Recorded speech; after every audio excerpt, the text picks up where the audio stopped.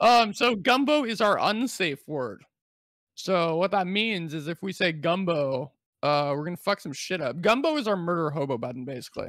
And jumbo gumbo means murder. Welcome back to Chicken D&D. This is the recap for session 4. So the session begins the morning after the incident. Drugar and Harry have slept perfectly through the night, but Latruda not so much. So what are you guys gonna do? Okay, well, if you want to go talk to some people, I'll go do some shopping, you know? I'll gather supplies and things as well.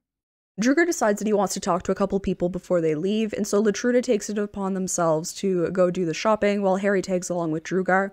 I can go, I'll go talk to Gavin just to see how he's doing. I think I want to see the herbalist too, just to be like, hey, listen. I'll probably just tag along with Drugar. The duo starts off talking with Gavin. Or is he like... Yeah, he's kind of like sitting there with like a bowl of oatmeal, just like staring off into space, like eating it. Yeah. So I'll kind of like pat him on the back and then sit down with him and just be like, heck of a night.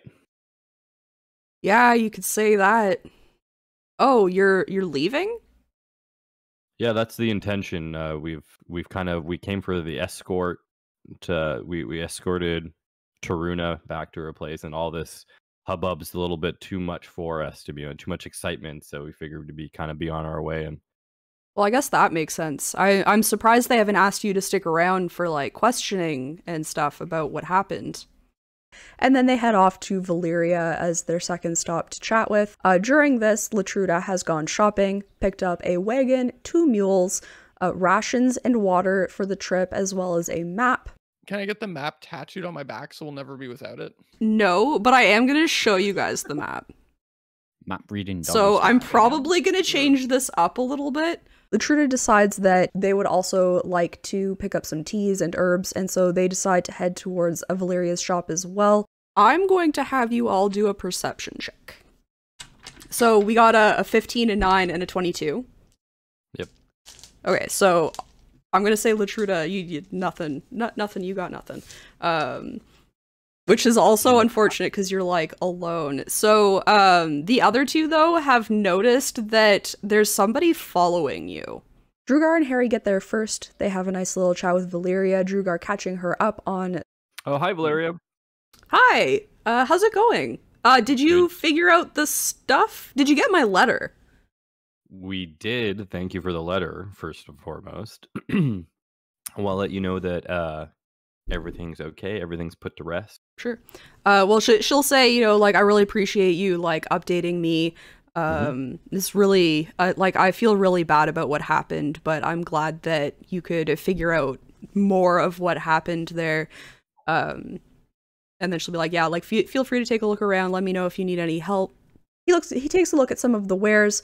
Pretty much any type of, like, medical type of herbs. Okay.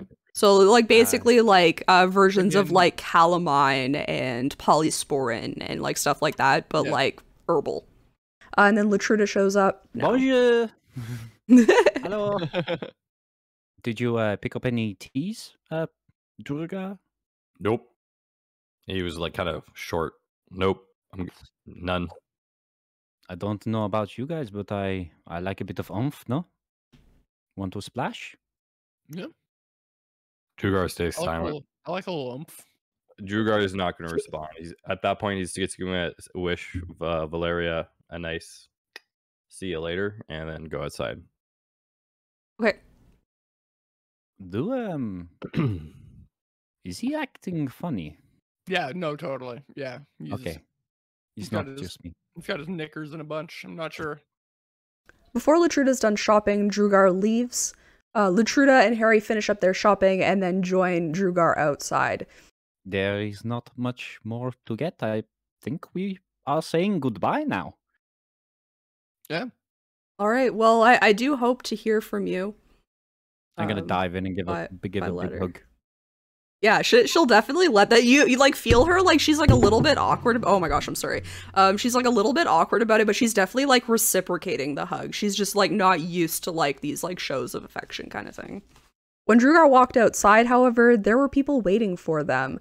So when Drugar leaves, there are 2 guards standing outside.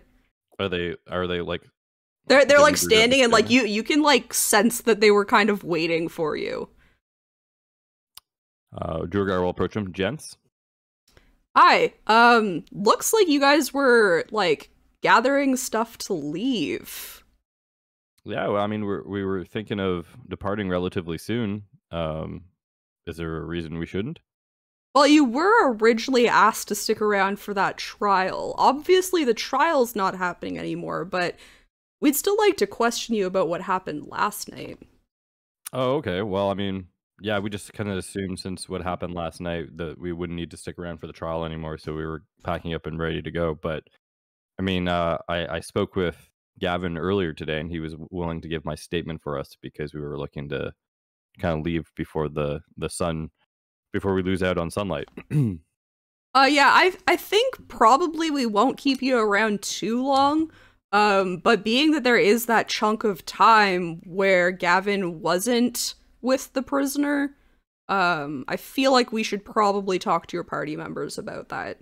I'm going to come outside, but I am going to hobble and wobble. And if you don't mind, Harry, I'm going to put a hand on you for like some support. I'm going to be frail as fuck. Yeah, sure. Yeah, like I said, it's not gonna take too long. I mean, unless we find out you guys did something. It's not gonna take too long, you know? Sure. Yes, the questioning is fine. I have the wagon now, so I suppose we'll ride it down to the barracks. Are they got on the wagon with us, or are we just going to meet them there? The I don't- guards? No. Yeah, fuck so 'em. I don't think that the mules would be able to pull that much weight. I'm not letting Yeah, them on the so- wagon, even if they could. So they're dumbass guards. And they have just like let you go expecting you to go back. Cool. Okay. So you guys can decide whether or not you're actually doing that. This is probably going to be a group decision, actually. What, Probably. what, Yeah. what I'm going to get out of earshot. Shall we go to the questioning, or shall we carry on? I'm gonna shoot you straight. Mules do not run very fast, so No. Oh, true. They're cheap. we'll I be just caught. got- We'll be caught pretty quickly if they want to catch us or not. So if we want to do, I So can make maybe- it difficult for them to catch up, so... sorry, Yeah, I can also make it difficult for them to catch up. sure, yeah, It's but really then hard to- we can never come back Yeah. here. It's really hard to catch someone if you're on fire. That's the thing. I enjoyed the people here. Yeah, should we do the like go then and just like see if we can clear our names then so we can come back if we want? Hypothetically, if we go and it goes wrong, what's our exit strategy? On their way to get questioned, they have a quick chat about getting their stories straight, and a little bit of a deep chat between Latruda and Drugar happens as well. It's not the dishonesty I'm worried about. It's the manipulation. You manipulated me during that time to get things done when you could have just been honest, and I would have done it anyway. You would have done it if I was honest to you? Drugar's a G. You're the captain. I follow orders, and I understand you all have reasons for it. But just like when Harry, unbeknownst to him, he did it unintentionally, messed up my brain. You did it intentionally, and that bothers me. You know, that is a very good point. I did not see it that way. I just overcome by the fury of... You know how it is when you get so mad that nothing is clear anymore. Well, that's I understand that, but we've been through thick and thin together. You should have known I would have had your back regardless. Okay, I will make it up to you. I'm sure you will. So are we saying that a third assailants came in and attacked you both? Yes, Okay. I was attacked. I blacked out. Sneak attack from behind. Some roguey type, I believe.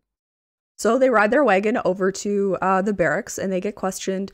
Yeah, so you guys, like, when you get there, like, they already, like, they recognize you, they know why you're there, so they're going to, like, immediately, like, split you up, take you into, like, different rooms, and question you. And basically, they're just gonna ask you, like, recount what happened last night from the time that, you, like, dropped off, the prisoner to the time that you guys left to go back to your room at the barracks.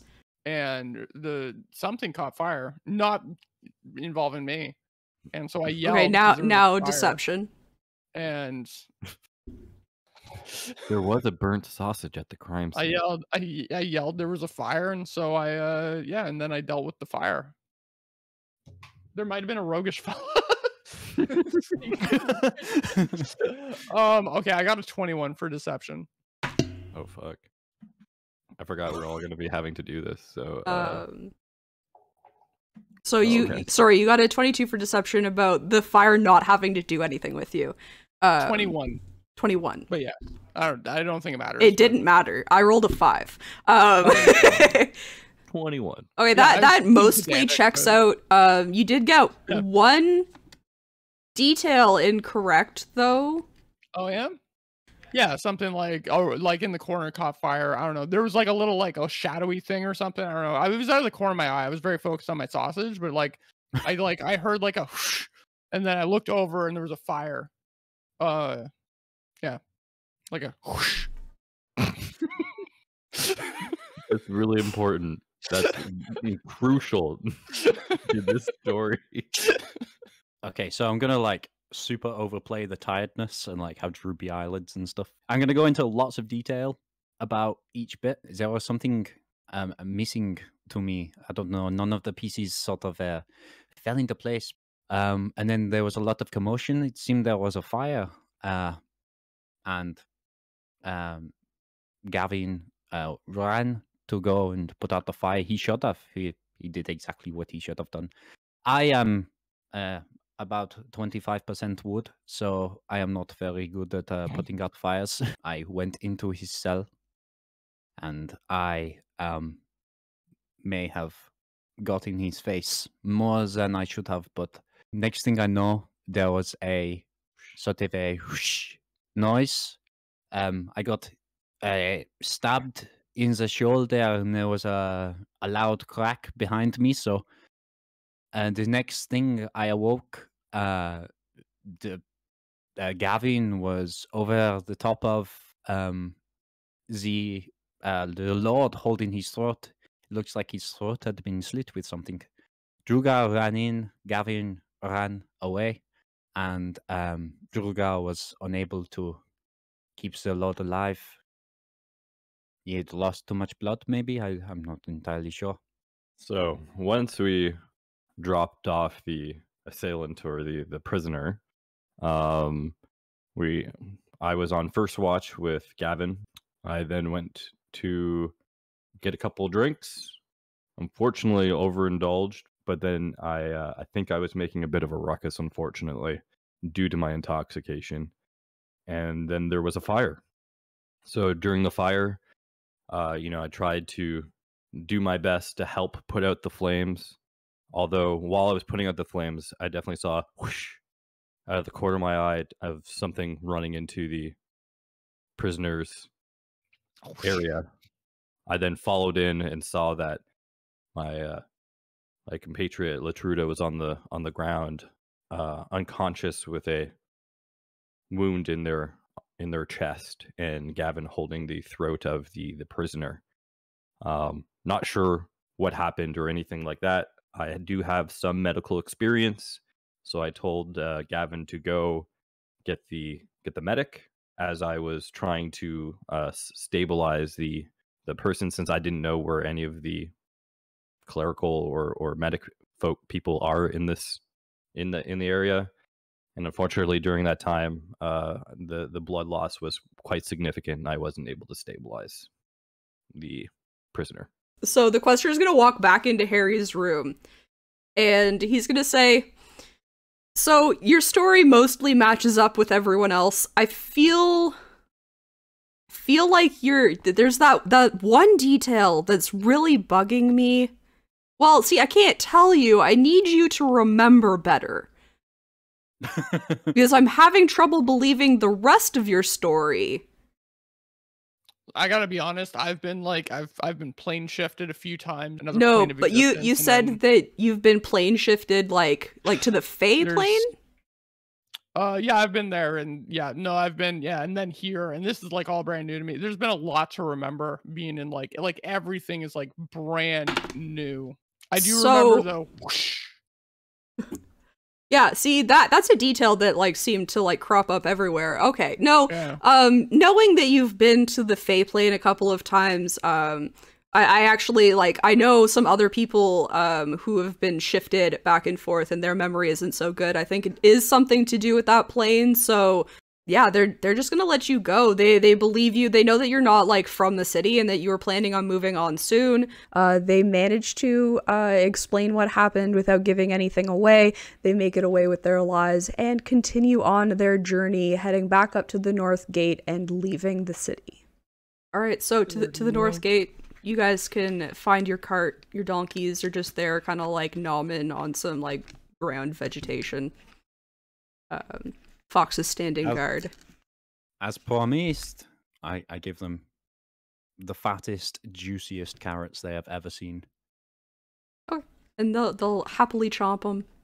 Hey, thanks for checking out Chickadee&D. If you liked what you saw, click all the buttons down below. Subscribe, like, comment, you know the drill. Also, it'd be really cool if you came and checked us out live at Chickadee93 on Twitch, where you get to participate in the conversation, or watch us play D&D on campaign days. Thank you again so much. See you next time. Bye!